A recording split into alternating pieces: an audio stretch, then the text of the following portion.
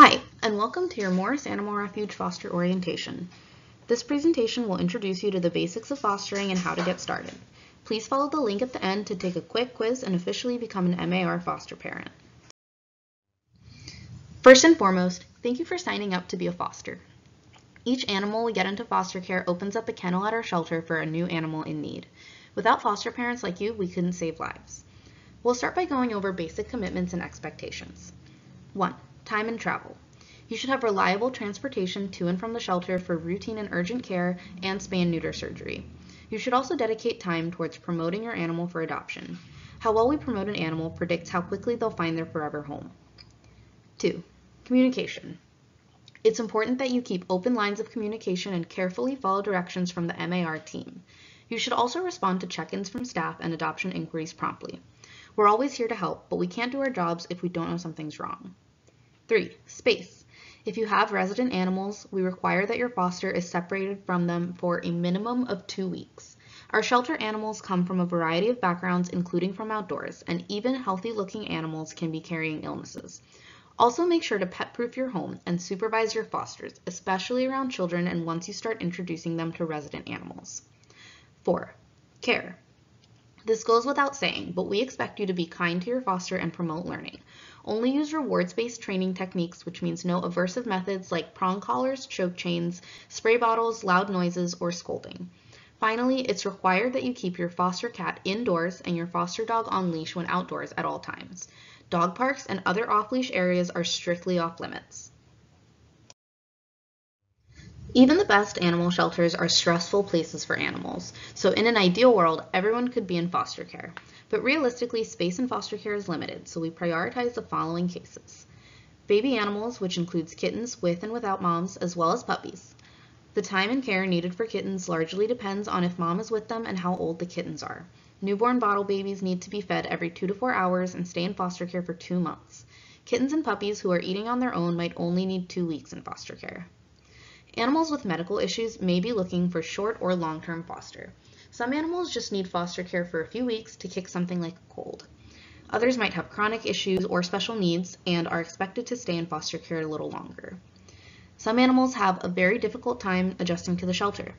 They may be scared and shut down or overly excitable, exhibiting behaviors like barking, humping, nipping, and swatting. These animals typically do great in foster care since they're so used to a home environment and do best being adopted straight out of foster care. This can take a few weeks to a few months. To give our dogs some time to de-stress, we also offer day trip and overnight foster options. Long-term residents are our last category of animals who we typically promote for foster care. Most of the time, they're great animals who just get overlooked. A break from the shelter or a place to crash until they're adopted is a great way to give these animals some love. The shelter has many staff members, but these folks will be your primary contacts as a foster. The foster team is made up of Elisa and Bree, and they can assist you with all non-medical issues including behavior support, general care questions, and help promoting your animal for adoption. There's no such thing as a silly question, and they're here to support you on your foster journey. The medical team is made up of our vet nurses, Jess and Elsie, as well as several veterinarians who visit the shelter on a weekly basis. They're the experts when it comes to the health of your foster animal, and they should be contacted directly when it comes to any medical concerns. Please take a minute to pause this video and add their numbers to your contacts before moving on. Our main shelter is located in Center City at 1242 Lombard Street. This is where you'll pick up animals and where you'll go for clinic appointments and surgery drop-offs. Keep in mind that we don't have a parking lot, so if you're coming for an appointment, leave yourself enough time to find street parking. The refuge is open every day of the week from 12 to 5 p.m. to fosters. We're closed to the public on Thursdays, but fosters can still schedule appointments for medical treatments. On Wednesdays, we're open until 7 p.m.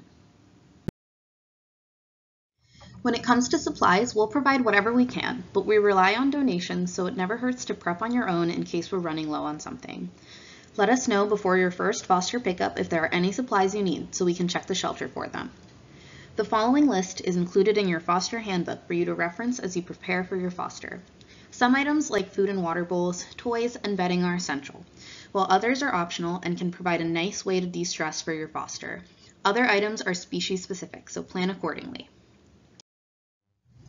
As you might imagine, all of this bouncing around is very stressful for our animals. That's why we ask fosters to create a decompression space to give their animal a quiet and safe place to adjust. Step 1. Choose a low traffic or unused room in the home to set up your animal's home base, which includes their food, water, toys, and a cozy dark spot to rest. This can simply be a carrier or crate with the door removed or secured open. Make sure the space is fully separated from any resident animals. Step 2. Pet-proof the rest of your home. Remove anything valuable, breakable, and chewable. Move any plants and soil out of reach. Secure windows and lids, including garbage bins and toilet bowls. And finally, block electrical outlets and wires. Step 3. You may need to do some fine-tuning depending on the animal you're bringing home. For cats, it's important to block off small spaces they can squeeze into and get stuck in. Cats can fit into any space as small as their heads, and these spaces are especially tempting for curious kittens and shy adult cats. You always want to be able to reach your cat in case of an emergency. A large dog crate or soft-sided playpen can be a great way to keep kittens safe. Puppies need a space with all their essentials to stay safe when they can't be supervised. If you're fostering a puppy, we'll tell you more about setting up a playpen. Some animals will have additional needs that are unique to them. We'll discuss these further when matching you with an animal. This handy cheat sheet will give you a rundown of what you absolutely should and shouldn't do to set up your foster for success. It's also available in your foster handbook. When you get home, take your dog on a short neighborhood walk in a low traffic area before entering the home. If you're bringing home a cat, take them straight to their decompression space. Don't make any stops along the way. Only introduce your animal to members of the household for the first 1 to 2 weeks. Allow the animal to approach you and go at their pace. Make sure they have a comfortable place to retreat to if they need it. Anxious energy can be channeled into play or mental stimulations like food puzzles. If you're bringing home a dog, keep walks short and only use essential cues for the first 48 hours. Manage the environment to reduce chances of problem behaviors occurring. The best ways to do this are to thoroughly puppy-proof your home and to keep a dropped leash attached to the dog at all times. Some things to avoid include letting your animal roam the house unsupervised, especially with resident animals. After 2 weeks in a separate space, refer to our provided resources on introductions. Never leave your animal unsupervised around children, even after the first few weeks. Respect the animal's personal space, so avoid hugs and kisses, taking food and toys from them, and entering their crate. Hold off on any training. Training is a wonderful way to build a bond, but you want to be sure your animal has time to relax and get into that learning mindset. In the same vein, don't occupy every minute of the animal's day with exciting activities. Make sure they have plenty of time to do quiet activities like food puzzles and take lots of naps. If you're bringing home a dog, keep their environment low-key and avoid pet stores, heavily trafficked neighborhoods and parks, friends' houses, and other unfamiliar places for the first 1 to 2 weeks. All animals will have slightly different timelines for decompressing once they arrive at home, but the following is a good rule of thumb. In the first 3 to 7 days, your animal is overwhelmed by the newness, so keep your home calm and quiet. Don't have friends over to meet your animal yet, and limit dogs' exposure to new places. Stick with short walk-along meets with any resident dogs, and keep resident cats totally separated. Some dogs may have accidents, even if they're house-trained. In the first 3 to 4 weeks, your animal is settling in and showing more of their true personality. It helps your animal feel confident and well-adjusted to keep a consistent routine. Follow instructions for integration with resident animals and get in touch with us if you're noticing any undesirable behaviors. This is a great time to work with them using positive reinforcement training. After 3 months, your animal is fully settled and has built a trusting relationship with you. They know they're safe at home and feel fully integrated into the household. You're starting to see and enjoy all the nuances of their character. Animals can't speak to us using words, so for our safety and theirs, it's important that we pay attention to what their bodies are telling us. An animal who normally won't escalate to aggression can be a bit more volatile when stressed, so it's on us to show them respect and to be attentive. If you notice any of the following, consider ending your interaction and giving the animal time to relax in their decompression space. Classic stress signals in dogs include licking their lips, yawning, pinning back their ears and tucking their tail, not taking treats, and moving away from you or the stressor. Cats will also lick their lips when stressed, and additionally, you might notice dilated pupils, ears pinned back, low or flicking tail, and hiding. The best way to approach any animal is to avoid eye contact, let the animal approach you, and to offset your body so you're not facing them directly. You can also toss yummy treats towards the animal, so they learn to associate you with good things. A great way to relieve stress is to practice what's sometimes called banning the bowl. Using food puzzles and training sessions to feed your animal, feline or canine, burns energy, works their brain, relieves stress and boredom, and builds your relationship. Some of the best food puzzles are easy to DIY with things you might have at home already. Just make sure to start with easier puzzles and build up in difficulty. As always, if you need support with a behavior issue or in general, don't wait and email us right away. If you don't think you'll be able to manage your foster's behavior long term, let us know ASAP so we can seek out another foster to take over their care and avoid a stressful return to the shelter. When working on training and behavior, keep in mind that we only endorse rewards-based training techniques at Morris. This means rewarding your animal for good behavior and not using aversive methods like prong collars, spray bottles, or scolding. Aversive techniques have been proven to cause stress and to be ineffective at encouraging good behavior. If you're fostering a dog, check out our behavioral resources collection for even more behavior tips. All veterinary care must be provided at Morris unless otherwise instructed. Morris cannot reimburse any costs incurred when seeking or receiving care from off-site providers without the explicit consent of Morris management. In the event of an after-hours emergency, refer to the emergency contact schedule in your foster handbook or in the foster email auto-reply. Emergencies include urgent medical concerns, animal bites, animal fights, and missing or loose animals. In general, make sure to closely follow the directions from our medical team when caring for your animal. This includes quarantine and disinfection procedures, dietary instructions and restrictions, instructions for administering medications, and feeding and care of bottle babies. Do not administer any medications or supplements without approval from our team, and shoot us an email if you have any questions. The health cheat sheet is included in your foster handbook, and it's a handy guide to determine if your adult animal is experiencing an emergency. In a non-emergency, monitor the situation and email your observations to our medical team. We may instruct you to continue monitoring or sign up for a clinic visit. Non-emergencies include sneezing, nasal or eye discharge, and isolated instances of vomiting and diarrhea. In an emergency, bring your animal straight to the shelter if we're open, or call the on-duty team member after hours. Emergencies include severe vomiting and diarrhea, unresponsiveness, difficulty breathing, and bleeding or physical trauma. This is a non-exhaustive list that's helpful for identifying emergencies in adult animals. If you're fostering a kitten or puppy and something isn't right, your animal will probably need medical attention sooner since babies are more fragile than adults. Please refer to your foster handbook for a more specific list of kitten and puppy emergencies.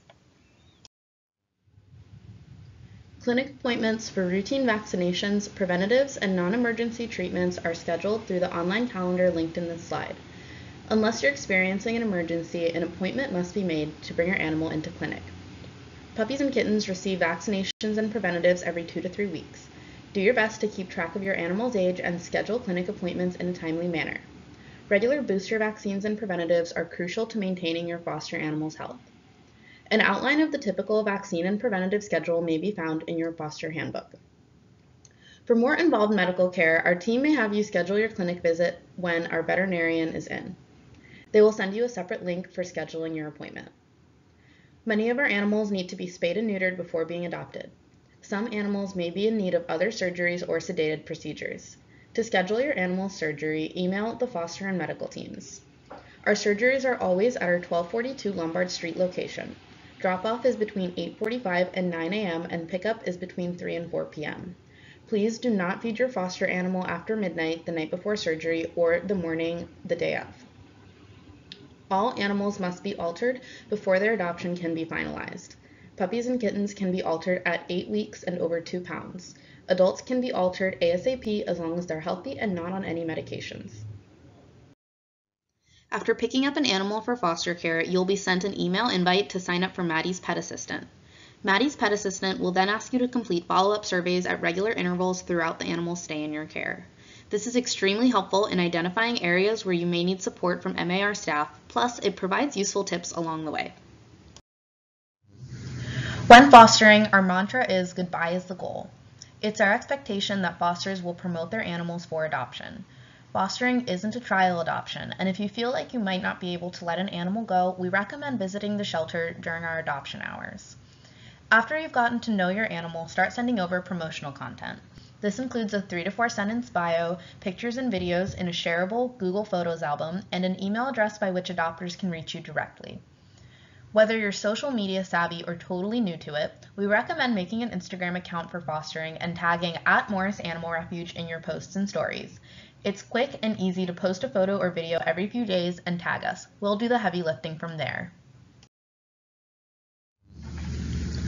MAR practices what's called open adoptions. We ask our fosters to meet potential adopters with an open mind and provide them support before, during, and after the adoption process to find them their best fit and create a successful placement.